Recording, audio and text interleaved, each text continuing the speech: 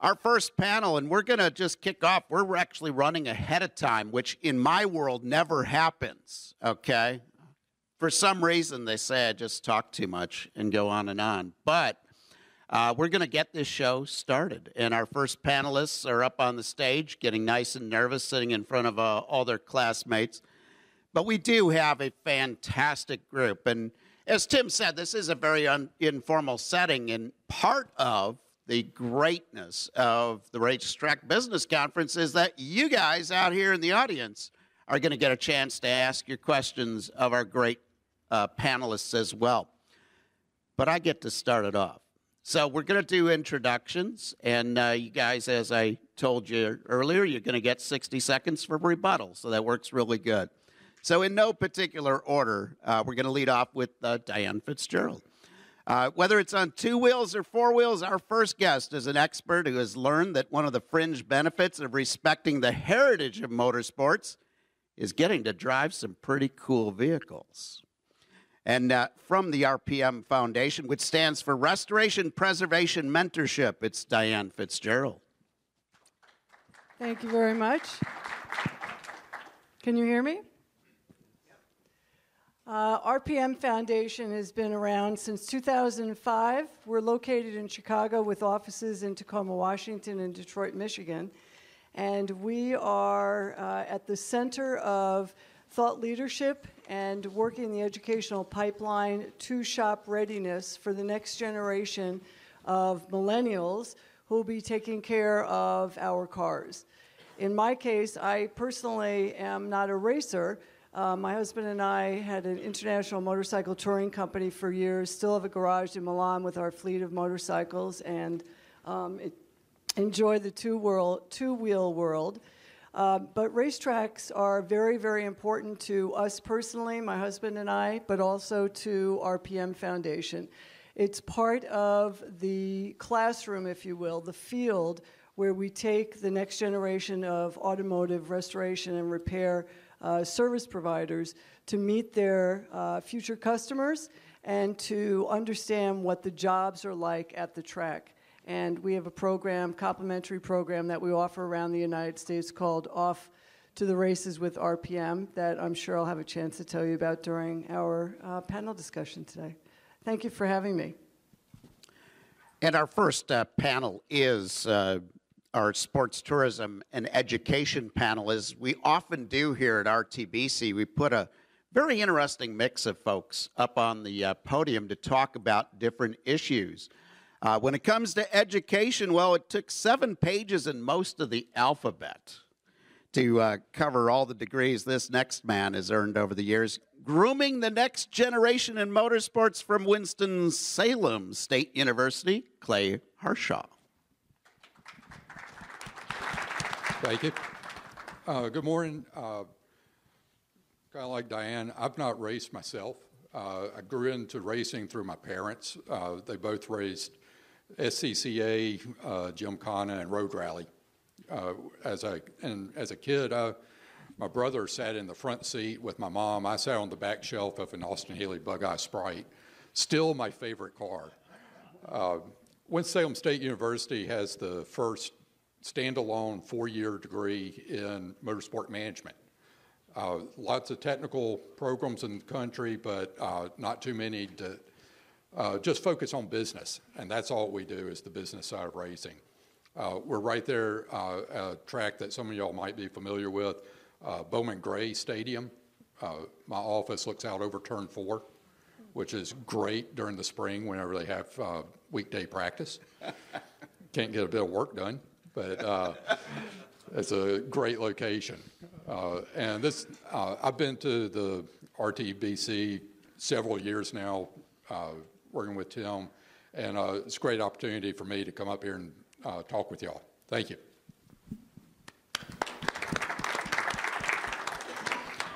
All right, folks, the best way to plan for the future is to learn from the past. I spent 25 years as a weather forecaster before I got into this crazy industry, and I kind of know how that goes.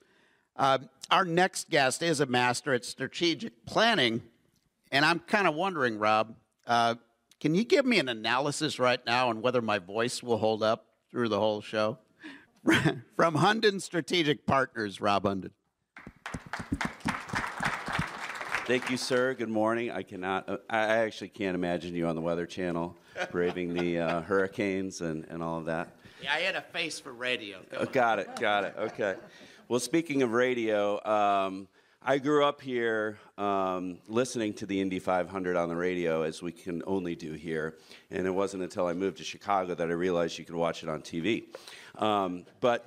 So anyway, just a little bit about us. My firm, Hunden Strategic Partners, is based in Chicago. We do market and financial feasibility studies, economic, fiscal, and employment impact studies, tourism and placemaking strategies and planning, as well as developer selection processes and all manner of other things related to real estate development and destination development. And started off here, went to Indiana University, focused on finance, went to D.C. and came back and ended up working at the Indianapolis Local Public Improvement Bond Bank and the mayor's office. Doug Bowles was there at the time as the special assistant to the mayor for motorsports, and obviously he's had a terrible career since then. And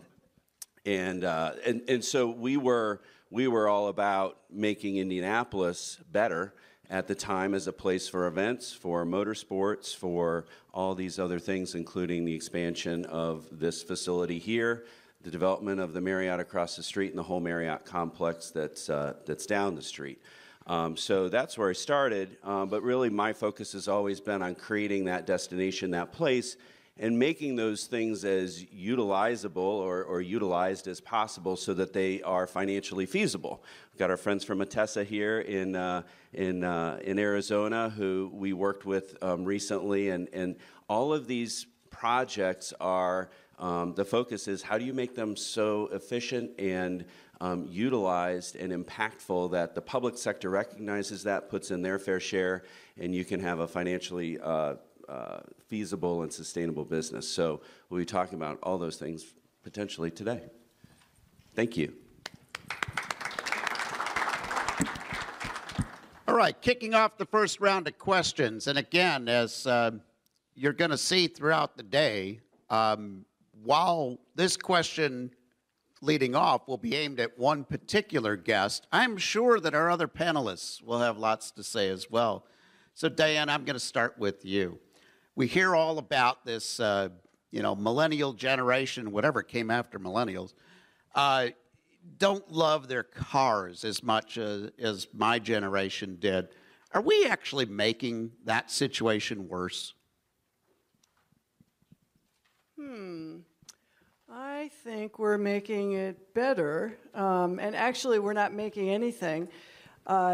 My small team, we've got a small staff and volunteer ambassadors around the United States, and in the last 3 years, we have traveled 250,000 miles around the United States looking for the next generation of what we call craftsmen and artisans. We call them that in part, as a little bit of a sidebar, to overcome the grease monkey perception that is still persistent today. And the technology and the decision-making, the thought processes lend themselves more to craftsmanship and artistry rather than grease monkeyness. And what we have found around the United States is that there are thousands of kids who love cars. They just express that a little bit differently. And because the educational pipeline is so different now from when we were graduating from high school in the 60s, 70s, and 80s, they're unknown entities. And part of what our job is with RPM is to let them know that there's a career path in automotive restoration and preservation, motorcycle restoration and preservation. We happen to also spend some time with classic boat restoration and preservation. So the next generation is out there, and I actually think they get a little bit of a bad rap, those millennials and the generations that follow them, because this is kind of, a chronic perception of them. whenever shop owners, in looking for the students around the United States, we're also looking for the shops, and we're trying to not be a placement service, but make matches between the future craftsmen and artisans and the shops that have retiring shop workers. And the shop owners, almost 100% of the time, call the millennials this. That's all they say. And we've done an analysis, and this is an example of how we put ourselves in a thought leadership position. We did an analysis of today's shop owners, of which there are thousands of restoration and performance shops around the United States. And we discovered that most of them graduated in the years that I just said, 60s, 70s, and 80s. And conservatively, upon graduation, when they were 18 years old, they probably had 1,800 hours of what we call under-the-hood time. And that's informal and formal training from when they were 15. So it was 15, 16, 17, 18-year-old. That 18-year-old, today's shop owner, who wants to retire, had 1,800 hours of under-the-hood time. Compare that with today's students who love, in our case, we're focused on vintage racing, who love the classic cars being used for vintage racing. And some of them have never changed a tire. Some of them have no idea how to change oil or the need for oil in cars. And what RPM has decided to focus on, among quite a big list of things to focus on, is how to inform them about this as a career path, again, by taking them out into the field, and to show them the feasibility of a good career and life by being in this industry. So the millennials are out there with 0 hours of under the hood because shop classes were taken away, et cetera, compared with the culture clash that they're experiencing with the shop owners, because the shop owners are hiring them thinking they have 1,800 hours of time under, right? And it just gets to be a cultural clash mess. And we're trying to be at that intersection and helping out. And I've got to say, the team of ambassadors that we have is led by Lynn St. James, who has has heritage in her own heart, but a passion for the next generation and educational causes. And we're extremely lucky to have her as part of RPM. I'm done. And here's the thing, guys. You don't have to wait on me to call on you. So jump on in if you have a response, please. One of the things Diane was saying, about changing oil, that sort of thing, I literally watched this happen at my university. My office is up by the athletic department. I saw 3 football players come out to their car, look at the flat tire that I saw walking up towards the place. All 3 get in the car and drive away. And a coach was screaming at them, "Stop," because they don't know how to do this. And I've got a daughter who's 16, almost ready to get the license, and before she can do that, I'm going to make her change the tire in the driveway.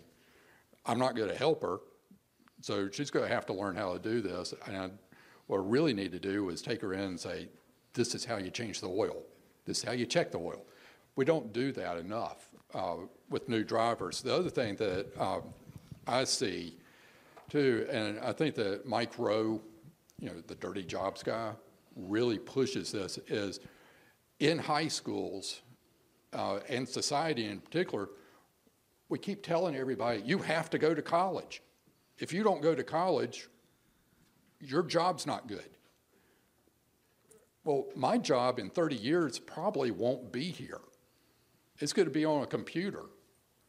So, and I keep telling my students, develop those skills that cannot be sent overseas. Develop skills that can't be done on a computer. And,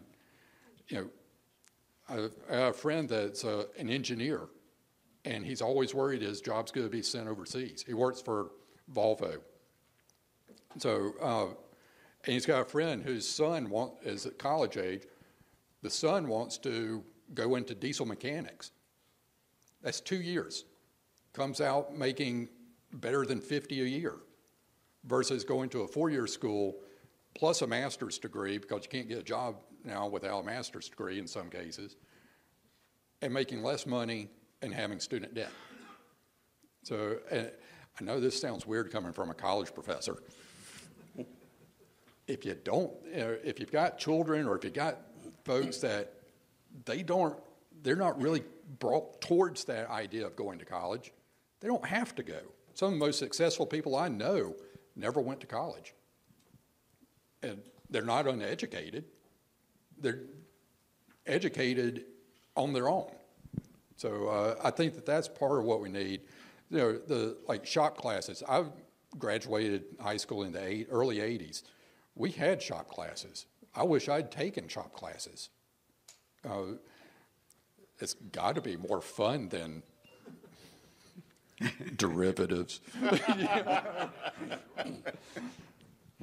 Yeah, I would just piggyback onto that. I was just at an economic development conference last week talking about the very same thing. It's impossible to get a plumber today. It's impossible to get an electrician. They make more money than half of us, I'm sure. They're doing very well. And I think there will always be that desire for people to work with their hands, work with actual things and not in a virtual world. You see a lot of the kids today, instead of being fascinated by cars, are fascinated by drones and sort of creating these drone businesses. Maybe there's a way to sort of tie them together. Racetracks are huge expanses of real estate that could be great for drone racing competitions and things, maybe in tandem with cars underneath, who knows. But now I would just echo that and say all those same things. I mean, there is an absolute need for that, for those folks with those skill sets. And it's not being pushed, and so I think there's going to be potentially a revolution, but at least an evolution in education going forward, so that there is more like the German model, where you sort of bifurcate into either trades and doing things with your hands, or higher education, book smart kind of stuff. So it'll be interesting to see. One of the coolest stories that I got to cover this year was a young racer out of central Indiana, Sarah Elrod. This was a kid that had a lot of talent, just couldn't make her own break in the racing world. So she became a welder, went to work for Doug Wright at his shop as a welder. He was so impressed with her work ethic.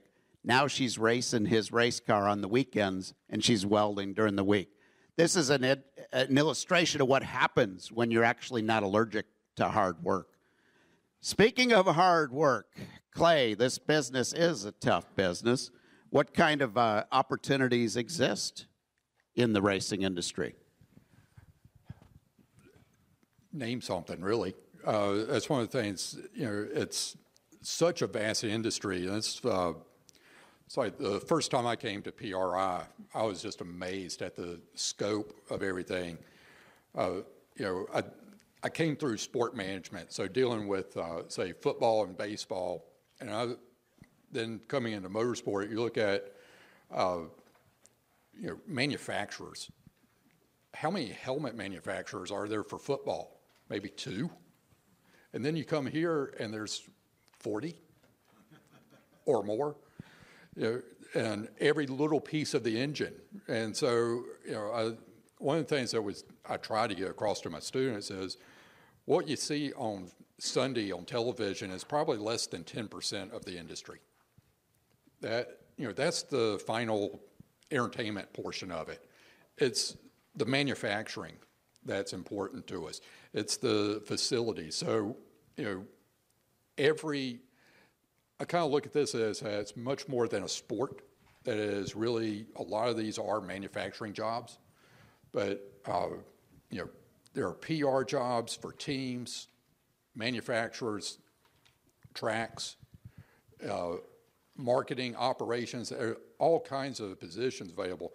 The thing that I see coming up a lot now is the social media aspect and how to use social media correctly, trying to connect with the younger generation.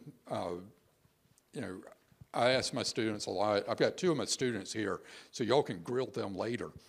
What are we using? What's the social media of the day?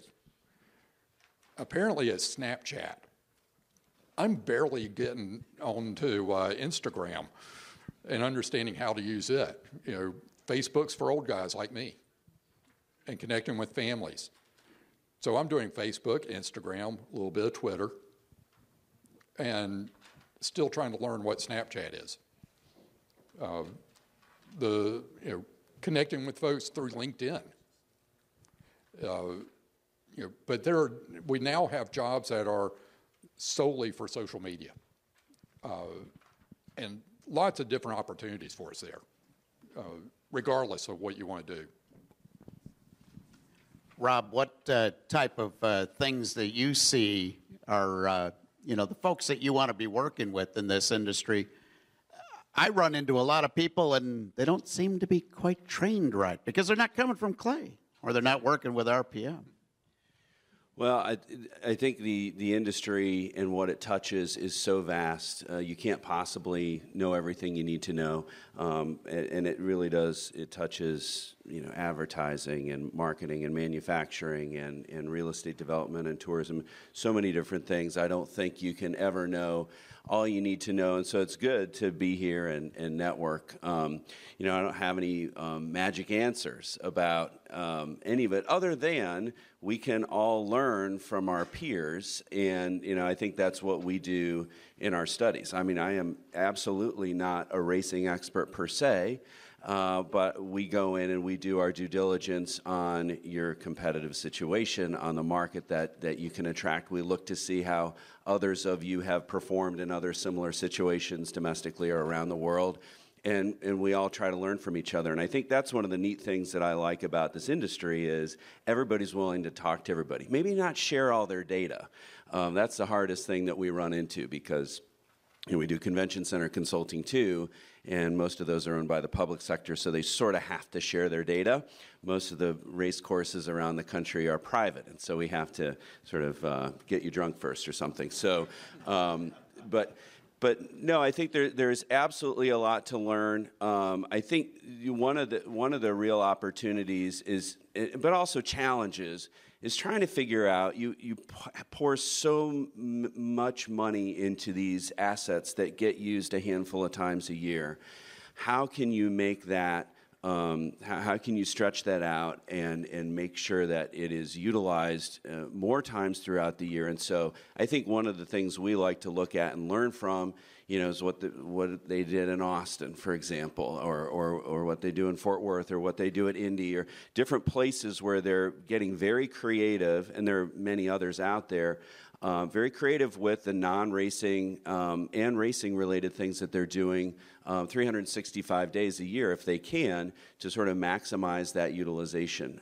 So I don't know if that answered any questions, but I think for us, we think this is a business and an industry that is worth sustaining and enhancing, and yet it is such a struggle that we want to make sure that we're sharing those little tidbits that can help from one place to another, so they can add another couple $100,000 in revenue and make that real estate and that business sustainable. And Diane, I'm amazed at how the restoration world and the vintage racing world are colliding. Those vintage racing positions, and even if you're volunteering and helping out, that's a great way to learn more about this industry in a hurry. Well, yes, it is. And one of the things that we do in our mentoring of RPM students, and by the way, we're not a school. We talk about RPM students as if we are a school, but we're really a mentoring network. And we coach the kids on how to interview. We help them review their resumes. We inspire them to write their car guy stories, which are extrapolated and used as their cover letters of introduction. And every single program that we offer around the United States, the students who attend, and we usually on average have about 40 or 70, they're from different schools with whom we have relationships, who always have teachers who are above and beyond the call of duty. Almost 100% of the time, those above and beyond the call of duty teachers are car guys. And in my world, car guy means they've got a 1964 and a half Mustang-ish in their driveway. We almost always result in some of these programs with kids getting jobs on the spot, usually for internships, short-term, 10 weeks while they're still students, but occasionally with apprenticeships, which are long-term, usually about 6 months or a year. And we also encourage what we call self-education, where a student who is not knowledgeable in an area of a technical skill that's required for a job they're interested in, we help them figure out how to learn that skill. If they're not learning it in their formal education environment, how to identify something in their community, like an exotic car dealership, where they can shadow a staffer and begin the self-education process. One of the things that we found that really helps in terms of that culture clash that I was talking about before, the older shop owners, dealership owners, people of industry like ourselves, and the next generation, is if they come to a site where they're interested in shadowing with the job description, including technical skills required, of the place they want to work or intern or apprentice, having that in hand is unbelievably helpful, because more times than not, we work with 18 to 25 plus or minus year-old people, and more times than not, they haven't experienced the industry enough to really know where that job kind of settles into the industry work pipeline. And so having that gives credibility, and there have been 0 times when RPM students have approached business leaders with a request to shadow. That means for free. The kids work for free. And they have not been accepted. And then, of course, we can go down the percentage list of how often they get hired for after-school help on a part-time basis, and then an internship, an apprenticeship, and it goes from there. From our point of view with RPM, it's about being in the field and meeting you, cultivating relationships with you, working side by side with you, and becoming integrated in the industry, which, by the way, is the other thing that we have a problem with. The grease monkey is a problem, and I don't want my son working for a hobby industry who's going to move back with me when I'm 40 years old. And so we try to illustrate all of the businesses, industries in our economy that are based on hobbies, of which there are many. One thing to touch on what Diane was saying there about experiences, and one of the things that we do a lot of is field experience for our students. So we take them to the tracks and have them work with organizations.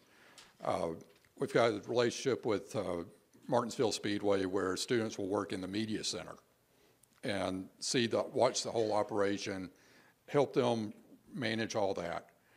We've worked with marketing folks at NHRA events where what they're doing is the hands-on, literal setup and breakdown. And the highlight of the weekend is loading the truck on Sunday night, but it gets them to see that this is what you have to do, and it builds their network. And I've had a couple of folks that they'll call me before they come to Charlotte. We're about 60 minutes from Charlotte.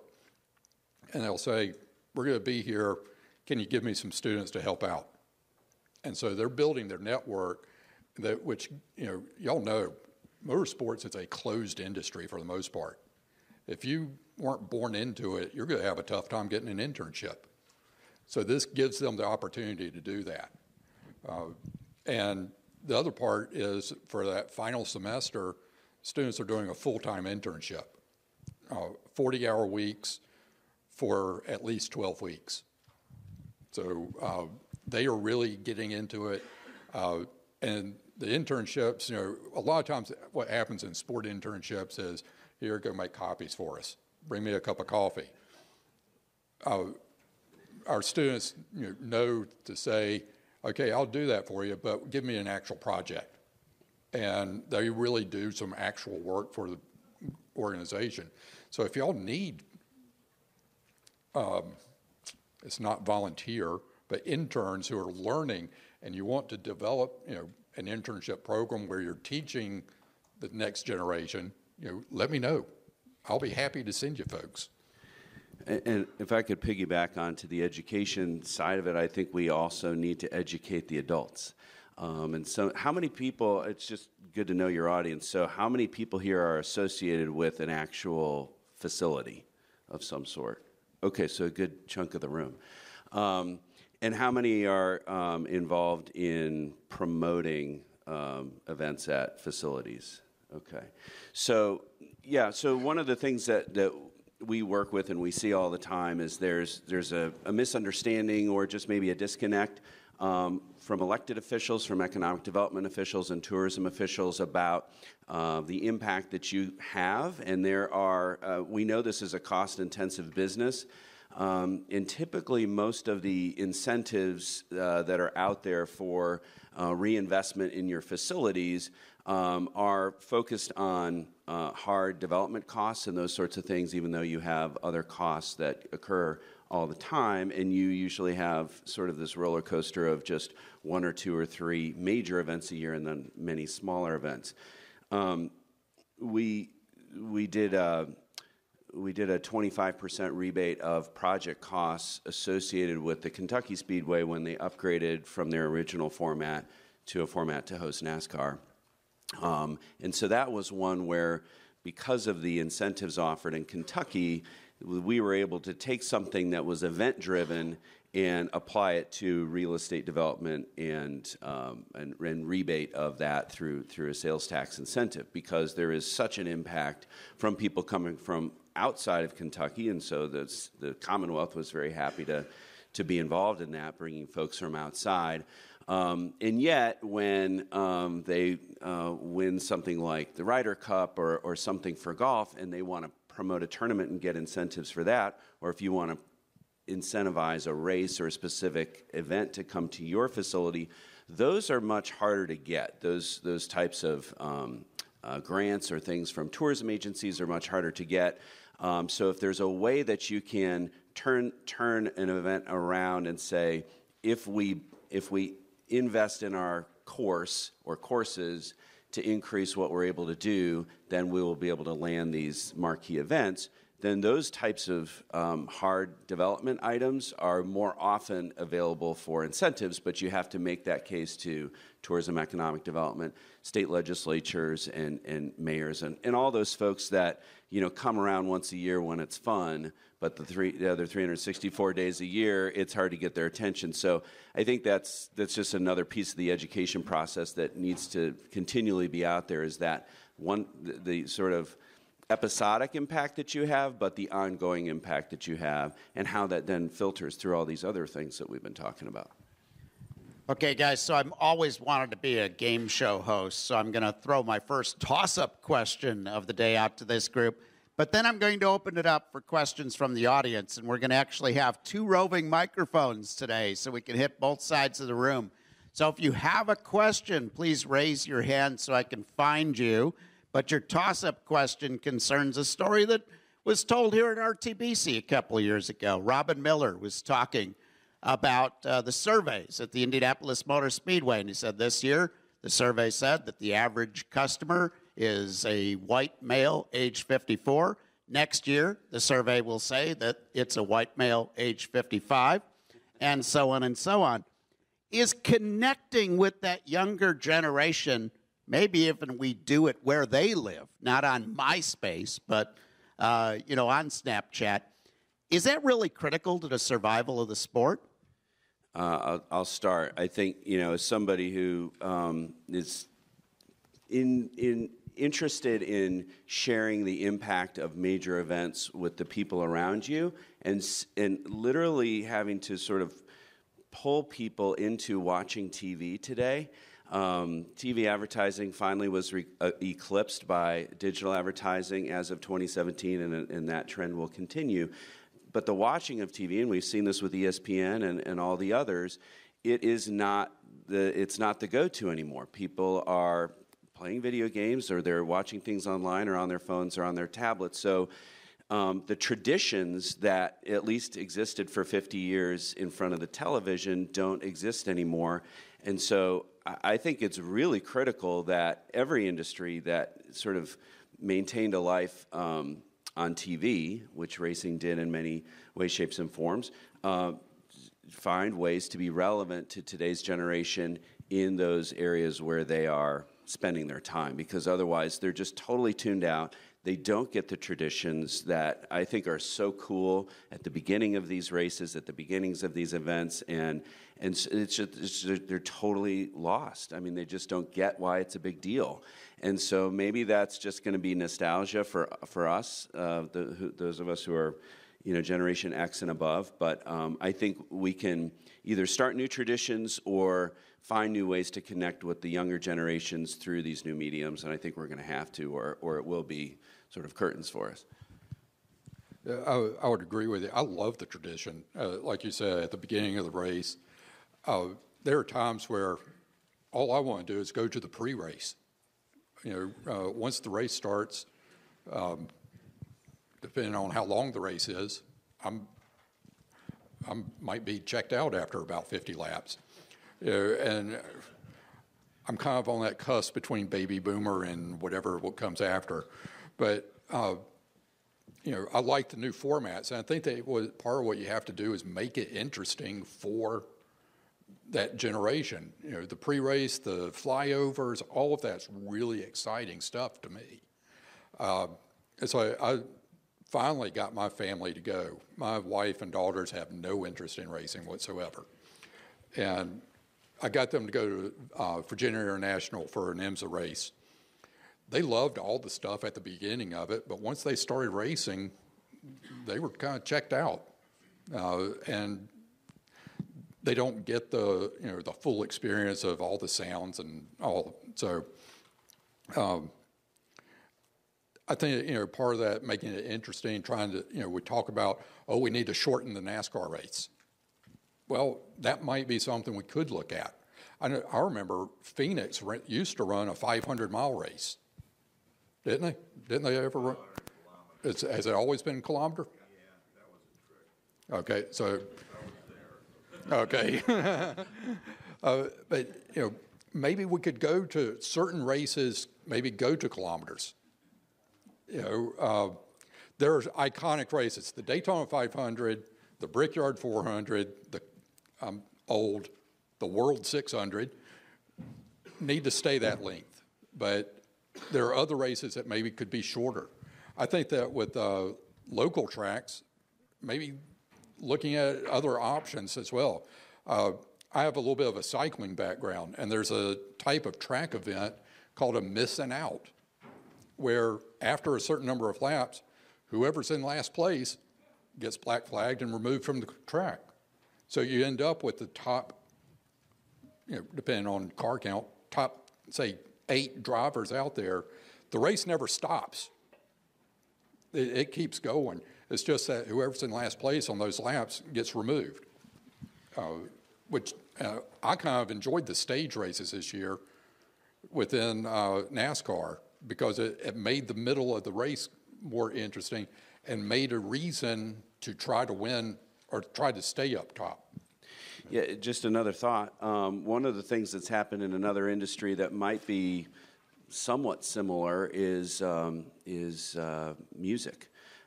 With everything going online, everybody can instantly download whatever they want, and so artists aren't able to make money selling albums anymore like they used to. They're still getting some income, obviously, from iTunes and that sort of thing, but it's much tougher. So what we've actually seen, there was the rise in the 90s of the amphitheaters, and then that sort of fell.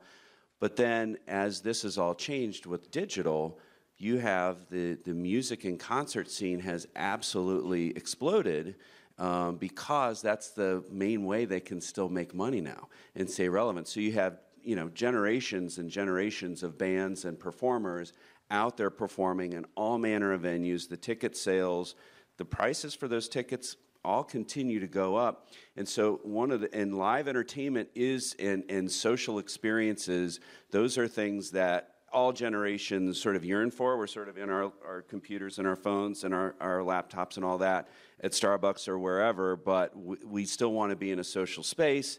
We maybe want to record it and do it live, Snapchat, whatever. So can we somehow take that idea from the music industry and translate it to motorsports, which is absolutely experiential and a sort of mass crowd event, and make that happen more often and maybe more where these people are. Maybe there are more, close down the streets downtown of your local community and do a little road race. Not anything massive, but maybe there are ways to sort of reach out and touch those folks and say, hey, this is really cool too. But because it's often that track and it happens once a year, you have to really want to do it. So maybe we just put it out in front of people where they can't avoid it. And I'd like to answer your question by volunteering my ringer to speak from the audience about her thoughts on the life and times of racetracks and the next generation. Boy, thanks for that pitch. Well, first of all, I'm kind of maybe going to go in another direction rather than just addressing that. But I am amazed yet how we all talk about this for a long time about how we get new fans, how we get younger people, and this whole education disconnect still continues to exist. I mean, we're hosting this weekend for the show for the first time, Ivy Tech, technology community college is coming out, and they're like they've never been to the PRI show, and yet it's happening right, in their town. And I remember a number of years ago going to the Auto Sports Show in London and seeing where there was a whole section of that show where every educational institution actually had an exhibit. So they really integrate the whole educational experience with motorsports. And so we're working our butts off trying to get 40 or 50 or 60 students to go to a racetrack, which we can get the kids, but to try to get the track to really understand what we're trying to do and why we're trying to do it. And they get it, but it's still a matter of it takes a lot of time for them to get it. And you got to get to the right people and yada, yada, yada. So I just think we aren't integrating and collaborating enough with the whole educational institutions all around the country at racetracks. I got to tell you this because it was so cool. I got to race at Bonneville for the first time. Been wanting to do it forever, and the weather wasn't great for the first day, and it's a whole different experience anyway. But 14 school buses showed up, and so on Friday, and so the Utah Salt Flats Association, they actually work with the local schools there, and all these kids came. And then I was afraid, okay, is this one of those day trips where then the kids are all just going to hang out with each other? But no, I mean, they were really looking at the cars and walking around and asking questions, and we're fully engaged. So I just think we still need to do a better job on an ongoing basis of exposing all types of motorsports experiences, but get educational programs to do that rather than trying to just sell tickets to them on Snapchat or whatever. Thank you, Lynn. Give us a question. Introduce yourself to the audience, please. Good morning. Mitch Wright, NCM Motorsports Park in Bowling Green, Kentucky. We're not necessarily a spectator or professional race type venue. We're more designed around recreational motorsports. And some of the challenges that we face, and obviously looking at an aging participant base, is I'd like to hear your thoughts on what we do to encourage, because as you mentioned, there is a car culture out there that that we want to tap into. We made some small inroads, but I'd like to hear what your ideas on how to deal in, how to get involved and infiltrate that car culture.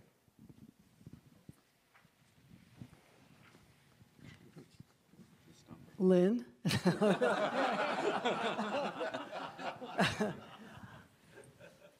I think we're 10 years late in doing the proactive discussing and collaborating that is happening now. The reason I think that is that there are probably 5 times as many yous as there are students, from my standpoint, who want to work with you. and they also would turn into the fan base. The word can be spread, and it's easy enough to find these kids. The way we find these kids are through the Above and Beyond the Call of Duty teachers who reek of car guyness. And communications and the channels for communications, I think, is the way to go, and networking and carrying on after something like this. I mean, this is the first day of the rest of our lives of this network, and we can tap into each other and be aware. But I think that even though the numbers are off, I think it's just a matter of a few years before those numbers are more in sync, where there is a bigger population of the millennials and younger who are coming to the concerts called racetracks and using the motorsports. You know, in what I do, we're looking to train and educate and self-educate. So I got asked a couple of times about our Off to the Races program. Or why are we trying to cultivate the next generation of racers? And I said, we're bringing people to the track so that they can see everything that goes on there. And if they come away a fan, that's fantastic. If they come away a collector, if they come away any one of the other sides of the equation, not the worker but the collector, then it's a better situation for all of us. Back to Lynn.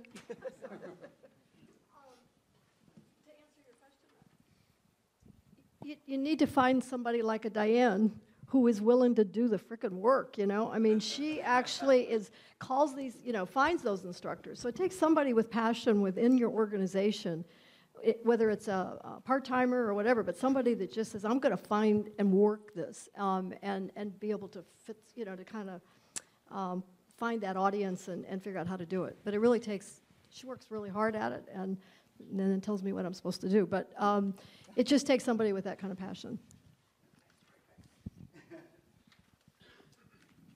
Pat Johnson with Atessa in Arizona. The project that's been being developed for the last couple of years. About a year and a half ago, I was asked by some people down in Casa Grande to participate in a board called Arizona at Work. Arizona at Work is an outreach of the state government. It used to be part of the Department of Economic Security on Employment. It's job training is what it's all about. And there's a group of people that are on this board, leaders in the community and people that are creating jobs. We have a problem in Casa Grande. Based on what we know is coming between our project and several others that are already on the planning and zoning, in the next 5 years, in a town of 85,000 people, we need 30,000 workers just for the new stuff. That is an absolutely ridiculous number. And the problem is how do we do that? How do we get people? Well, we started working with the junior college. I'd love to have, Joanne, your people work with us because they're doing things. Their welding company or division out at the junior college just had a competition where they welded up go-karts and then raced them, had the whole deal right on site. And that was teams from all over the United States that came to that. But they're also training people and working with us. If I tell them that I need these jobs, they're willing to train people at the junior college level, which is much quicker in the outreach to the high schools. And love to have you guys come down and work with that program because that's where we're finding them, is working from the high schools on up. And the high schools is feeders into whatever post-secondary education, which could be certificate and, you know, months. It could be the 2-year associate's degree, the 4-year degree, or some other version like that. Yeah. East Valley Institute of Technology. Okay, folks, we've gotten to the end of this presentation pretty quick, but I want a final word. And here's what I will encourage throughout the day. If we don't get to your question, or if a question pops up 10 minutes from now, write it down and email the panelists. I know that everybody who is speaking today at RTBC always does a great job of getting back to them because they responded pretty quick to me, too. So, Rob, we're going to let you wrap things up for your final words. Okay. Yeah, I think, we just absolutely appreciate being here. I love the collaboration and the willingness to share information and data. So I want to meet with as many of you as possible so that we can keep those collaborations and sharing of data going forward, and also learn from each other how we can make both these facilities and the sport more sustainable and more impactful for the communities around us. So that's what I would say. I love data. It makes me excited. Happy to share and glad to be here. And if you're looking out and trying to reach the tourism dollars world, Rob's organization will be great at helping you out with that as well. We've worked in 45 states. Yep. Clay, your final words. One thing I would say, something that y'all touched on is getting in contact with colleges. Nearly every college has a business department if they don't have sport management. Contact these colleges. They love to have guest speakers, and go and talk about your industry, what kind of problems you're having. Sometimes the professors will make assignments for the students to use your program as a case study and then present it to you, so you can get some different folks involved in it. And I guess that's one way, too, to bring the next generation into the industry. Diane, your final thoughts. Well, I appreciate being here and also being here in the first panel. It'll be interesting to see how the other panels kind of weave in topically and the excitement and tone of the possibilities for the future. I am going to be here through the day. I've got literature that describes what we do, and I'd be happy at lunch if any of you want to join me to tell you how we do it a little bit more than what you heard from me today. Fantastic job, panelists. What did we learn today? This is another thing that we started doing at RTBC a couple of years ago, and I'm the only one that gets to decide what we learned today.